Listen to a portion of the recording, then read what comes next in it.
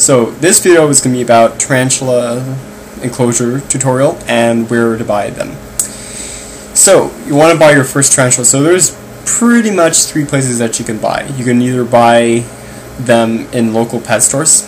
I guarantee you they won't have very interesting species, but they do have, I've seen very common rose hairs, I've seen Mexican red knees, cobalt blues, pink toes, and maybe the uncommon red rump, and orange baboon. So if you want to get the really interesting species like I have, you know, like the Colombian giant red leg, the horned baboon, the feather-leg baboon, you would have to go on to online dealers, so to your country. So let's say in Canada, since we're close to the US, we can't buy or sell RTs to the US border because we require a fish and wildlife permit, and that's just too much money unless you're really into buying large shipments.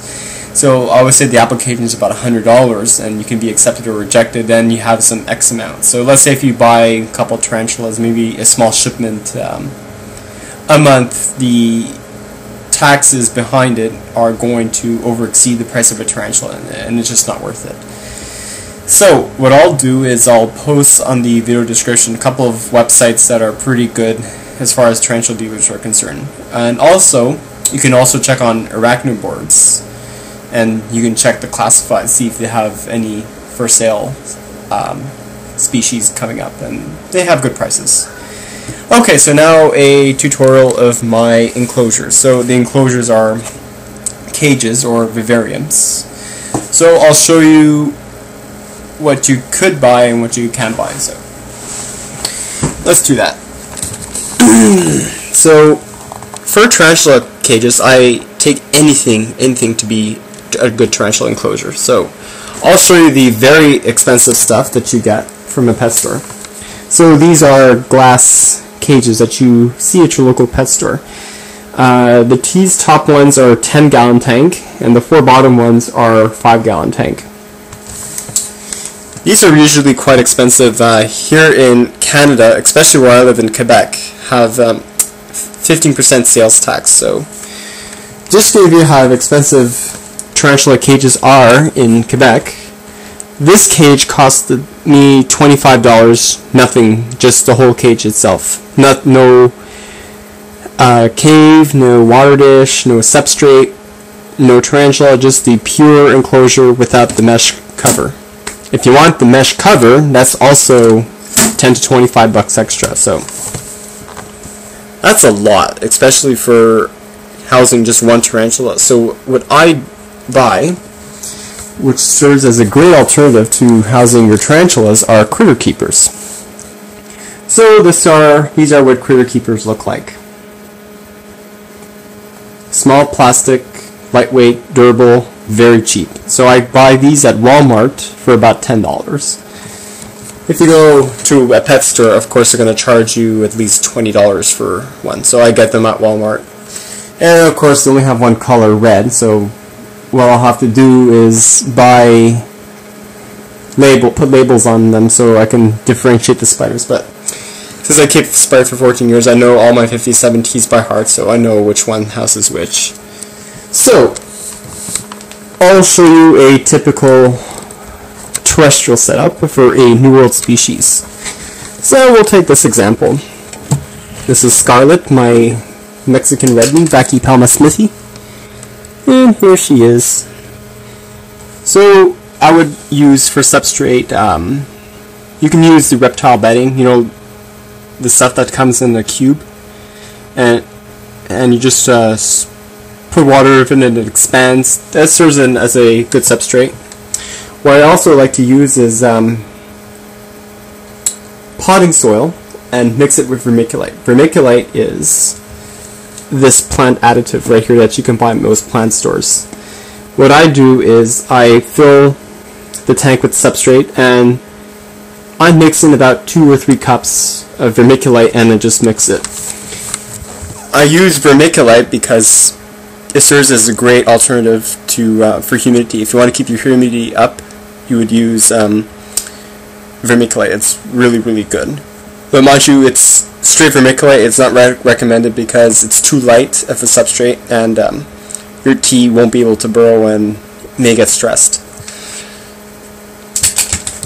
So basic setups are a cave. You always have to have a cave so the tarantula feels more secure, so it wouldn't feel the need to be very aggressive.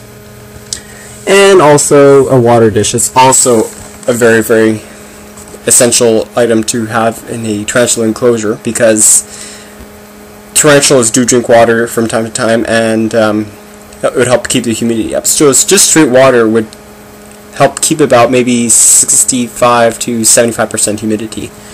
So if you want to get more humidity, you would use sphagnum moss, which I'll show in a bit. You would buy a spritzer. I use the plant spritzer that I bought from my hardware store for about $10, which looks like this. You pump and you spray. Or, especially in winter, yeah, it's snowing right now, you can use a humidifier to help you attain the proper humidity. Okay, so for larger specimens, like Theraphosa blondie, so here's mine, a 10-inch female. This is my largest tarantula.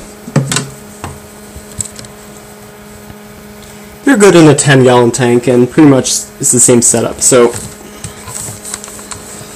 if you have lack of space like me, you can buy smaller enclosures. Like for blondie, I recommend 10-gallon is the bare minimum.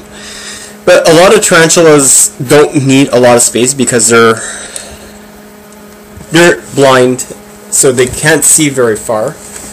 So let's say here's a tarantula. The spider, which is right here, can see about that far.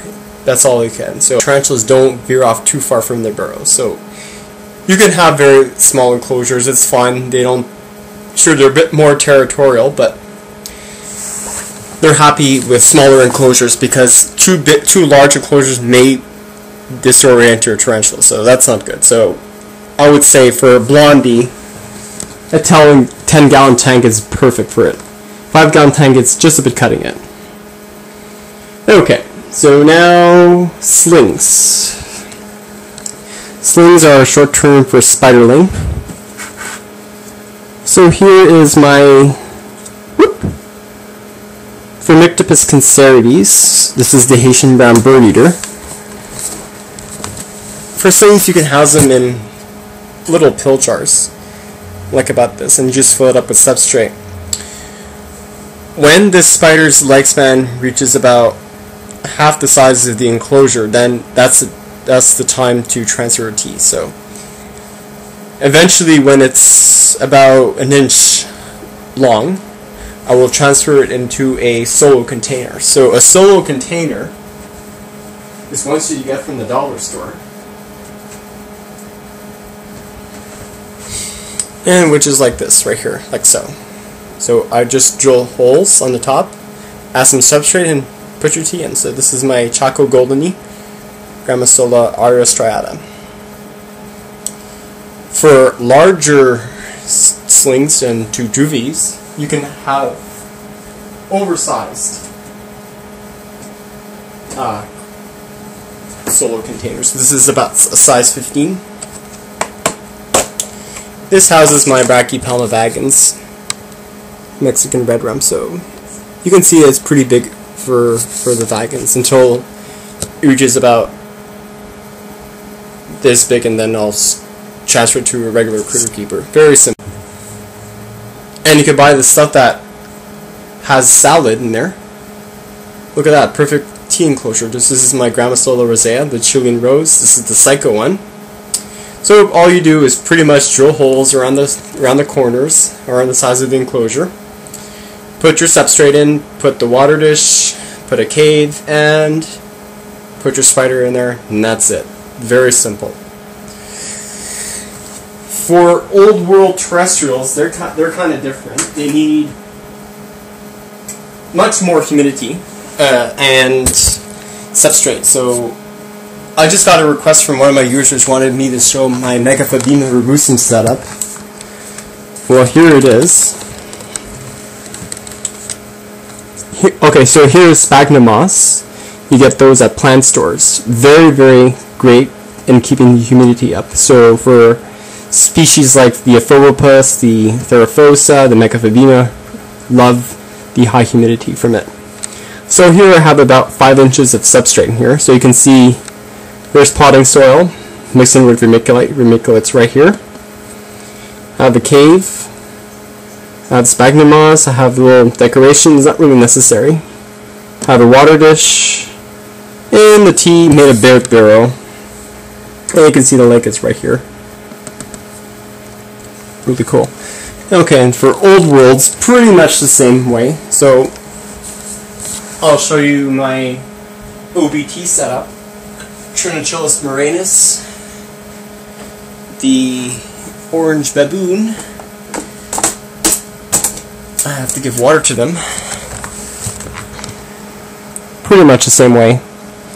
Cave, water dish, substrate, that's about it. And for phosphorial species, you know, like the cobalt blue, someone else wanted me to show its enclosure. I don't even use caves because these guys burrow. And I'm fairly disappointed with these species because they don't like come up very often. So what I do is I take an ordinary critter keeper, fill it about 3/4 inch of substrate mixing with vermiculite. So here's the vermiculite mixing with potting soil. Always keep a water dish. Cave's not really necessary because you'll be seeing that for most of its life. Just a pet hole. Such a beautiful spider, but very reclusive. It happens, you know.